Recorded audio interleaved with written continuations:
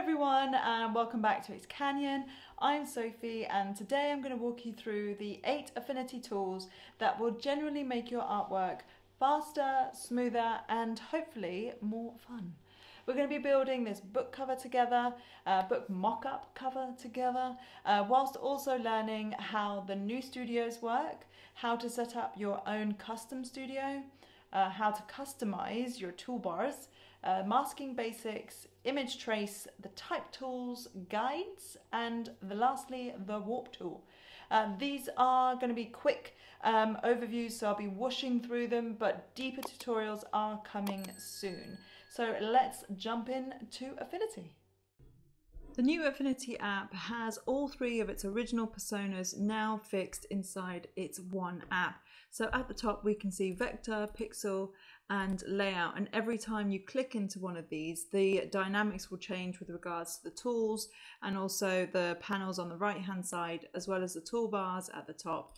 So this is great if you're an artist like myself and you move across the pixel layer, the layouts, the vectors, and this is just a fantastic new feature that Affinity have brought in. And because I work across all of these different personas, which are now called studios, I actually really would benefit from creating my own studio, and we can now do that.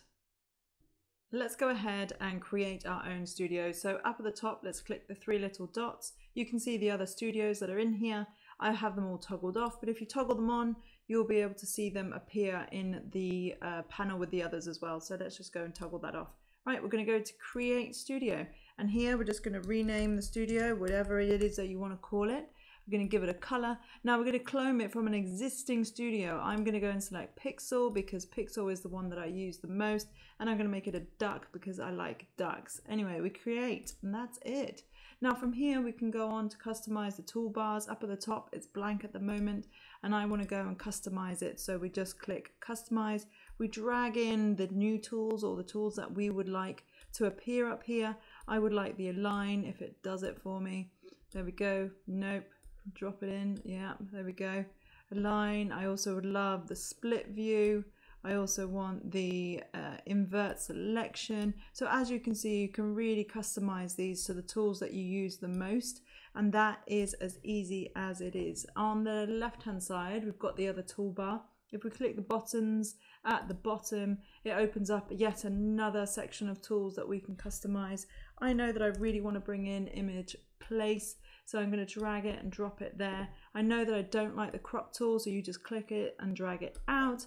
And then the last one is the perspective warp, which I love. As you can see down at the bottom, it's sitting here, but I actually want it in the panel that is closest to where my document is. So just like that, we can go and create our own custom studio.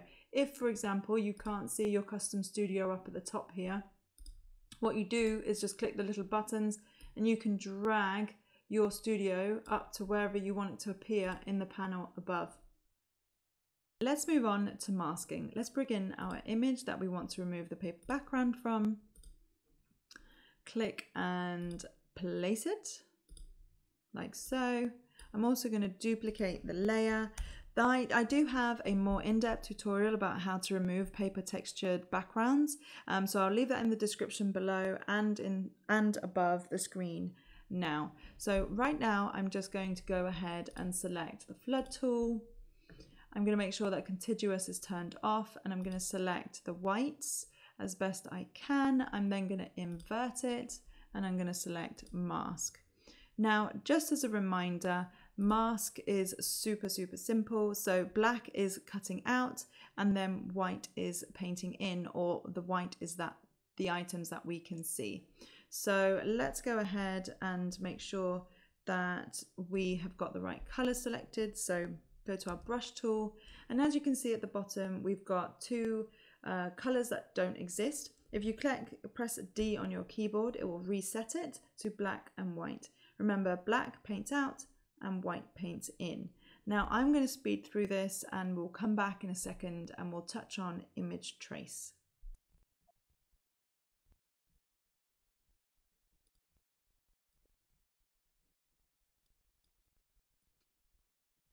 So now we have our image cut out from the background. We're going to use one of the new favorite features, which is image trace.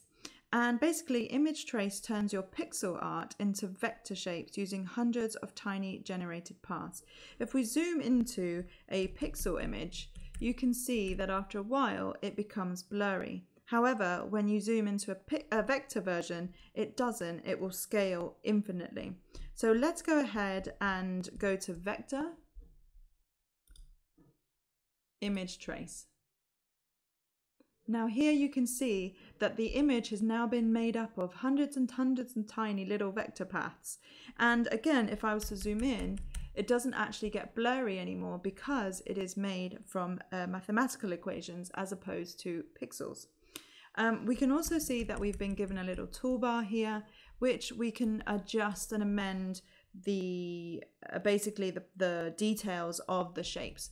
So we can do the threshold, for example. If we turn it up to 100% max, you can see that it's sort of started to forget a lot of the color details and sort of just bulk merge a lot of the colors into one another.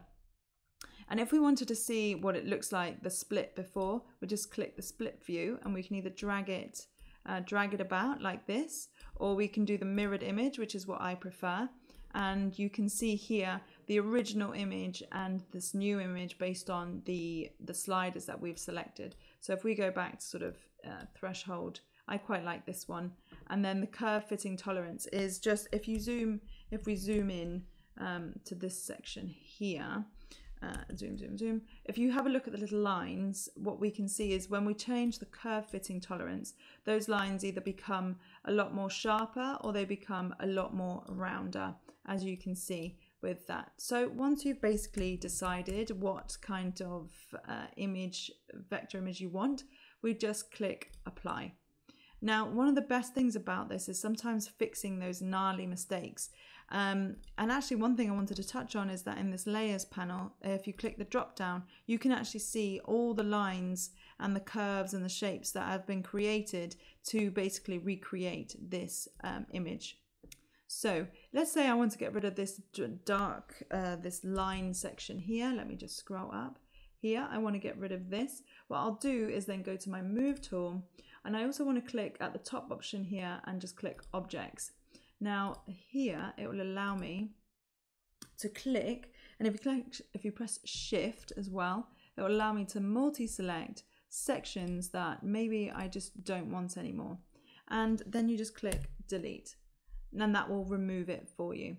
So that is another really good item with regards to image trace as well.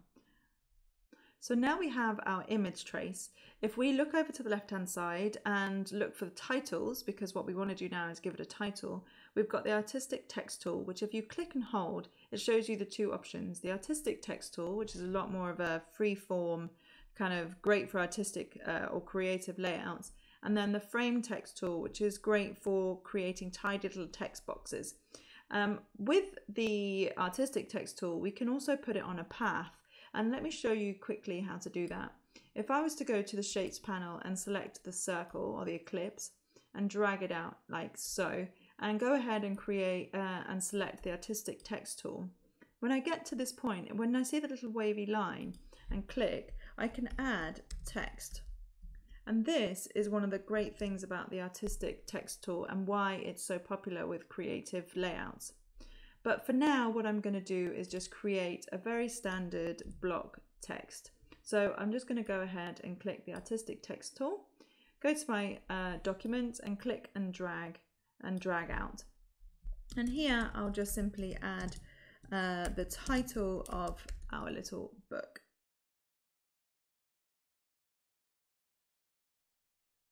Now that we've got the image more or less done, I just want to go ahead and use my guides to just make sure that it's structured a little bit better. So to get to our guides, you go up to View and we click Guides.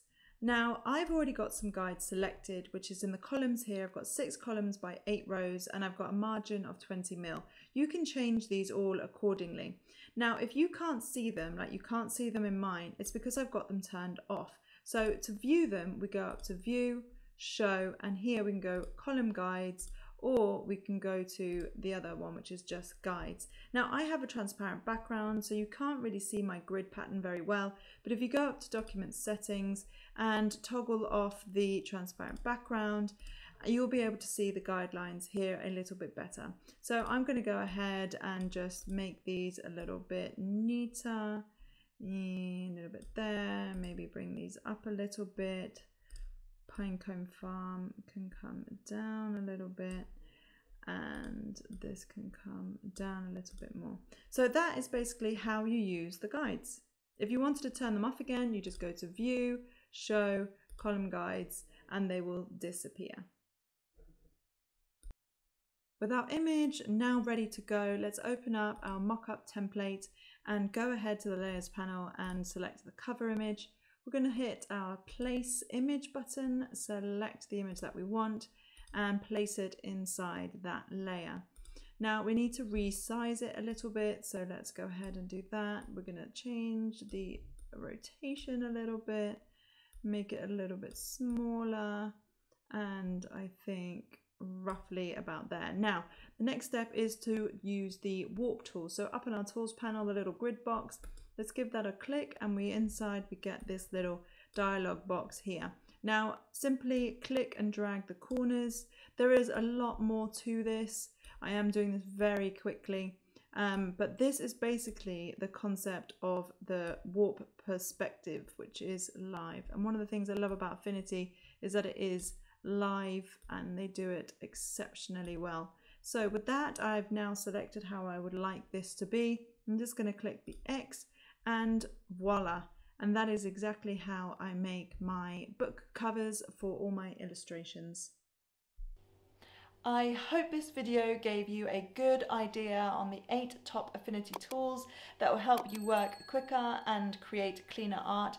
If you want more Affinity tutorials, let me know below. Don't forget to like and subscribe if you found this video helpful, and as always, go beyond and create within.